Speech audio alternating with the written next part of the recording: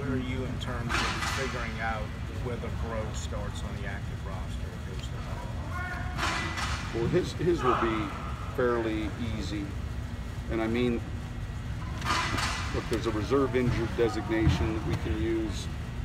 That means he's got to be on the active for a day, and then go to that with the timeline of his injury that fits that tag. Tehran, some of these other guys we'll look at more closely.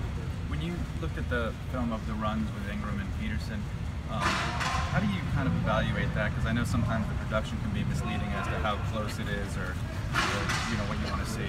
Well, look, I think there's some things when we watched it that we felt like we could have blocked better. I think, you know, it was a limited exposure, so you know you're wanting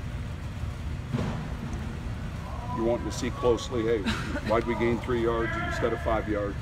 You know, why did we lose a yard on the screen? I mean, those are all things we'd look at. But that being said, we're getting a ton of work out here, and I think we've got a pretty good idea of where we're at with those two players. Sean, just to clarify, you are leaning toward putting Delvin on the IR? Yeah, we haven't done any of that yet, but he fits that with the timeline of his injury. It fits perfectly.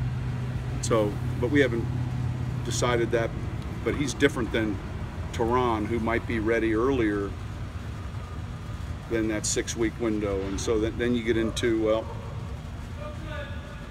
what do you want to do with Tehran? I think Delvin's situation is a little bit cleaner in regards to a timeline. Don't you have PUP availability with Tehran? Yeah, and we would use that. We wouldn't use the injury designation. We'd just leave him on PUP without having to protect him on a roster spot. Are there any of these other injured guys who you've Those would be the only designated? two guys that, right now that I know Mickey and I have talked about.